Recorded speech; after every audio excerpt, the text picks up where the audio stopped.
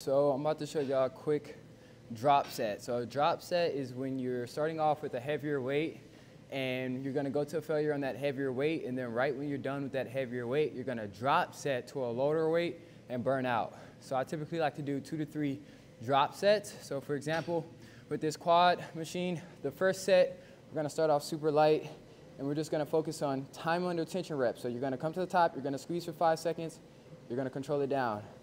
You're gonna go down, squeeze for 5 seconds. 3, it doesn't have to be 5, it can be 3 to 5 seconds. You're just gonna get a good squeeze to your quads. Roll it down, down, down, down, down, all the way. Do that about 15 to 20 times for the first set. And then after that, you can work up and you can start doing your heavy set of drop set. So now we're gonna go heavier. We're gonna do the same thing. We're gonna go up, we're gonna squeeze, squeeze, squeeze, squeeze. Time under tension reps, right? Burn gets so crazy that you can no longer do these time under tension reps. Then at that point, you're gonna start doing just like burnout reps. So you're just gonna come here, you're gonna burn out, burn out, burn out, right? You're probably at like 10 to 15 reps, and then you probably did like 7 burnout reps. So after, right, you burns. Your minimal rest, you're gonna drop it to a lighter weight. You can move it up 1 to 2 notches. You're gonna do the exact same thing. So you're gonna start off with quality, time under tension reps, squeeze, squeeze, squeeze, squeeze, control it down, control it down, control it down, back up, squeeze, squeeze, squeeze, squeeze, squeeze, squeeze, squeeze, control it down. And you're gonna do this till failure.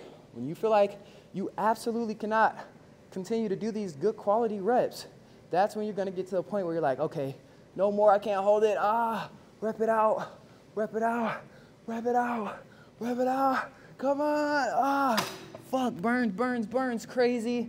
Drop set again, going down to a lighter weight. Do the exact same thing. You're gonna come here, come to the top, squeeze, squeeze, squeeze, squeeze, squeeze, squeeze. These are time under tension reps, followed by cheat reps, AKA burnout reps. You can do this with any exercise, right?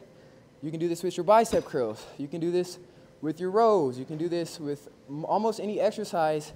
And this is really how you maximize muscle hypertrophy. You're literally putting so much value into the muscles, and you're going into a failure to your muscles are just absolutely crying. That lactic acid is fucking blowing up. You don't want to run from the burn. You want to chase the burn, all right? So you're going to drop set like I just did. Shit, my shit's activated. My shit's burning, right? You can do this as a pre-activation exercise. So I like to do, because I have a hard time engaging my quads when I do squats because I'm glute dominant, right? So you have to know if you're glute dominant, if you're quad dominant, and what you want to target. So I like to do these often before my squats and before my lunges because it really helps my quads begin to burn before you start your lunges. So right after this, I'll get into time under tension, Bulgarian squats, or front squats. So I'll either come here and I'll do front squats. I'll do the same thing. You come up here, control it, control it, control it, control it, up, control it, control it. And when you get to the top, you're not relaxing up here. You keep in constant tension. So you're coming down, control, control, right up, boom, right back down, right? So you're not coming up and relaxing. Keep that muscle under constant tension. Boom, right back down, right back down, right back down, up, right back down, right back down, right back down, up.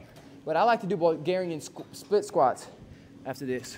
Oops. So as I was saying before I was really interrupted, there's different types of squats, right? So you have a Bulgarian split squat. So you have the lunge that is going to target your glutes. So you're going to have a wider base, a wider squat or a wider lunge.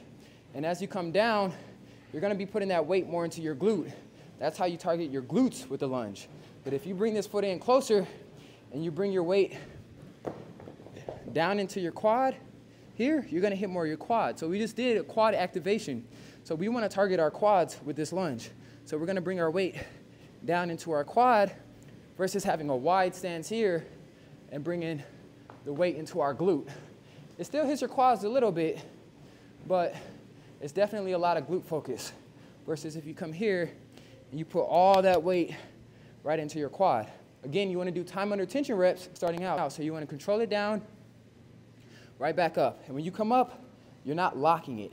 Have a slight bend. This is going to keep constant tension onto the quad. So you're going to come down, up, down, up, down, up, right? Versus coming down, up, relaxing, down, up, relaxing. You're not keeping constant tension onto the quad. All right, so I hope that helps. I hope that makes sense. So that is and then you can drop set that, right? So if you start off with like 15 pounds, you can do it with 15 pounds, and then you can drop set down to your body weight and burn out. It's a drop set. Starting out with a weight, and then you're burning out with a lighter weight or body weight.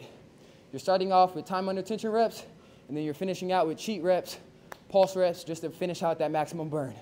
You can do the same thing with bicep curls. You can do the same thing with bench press.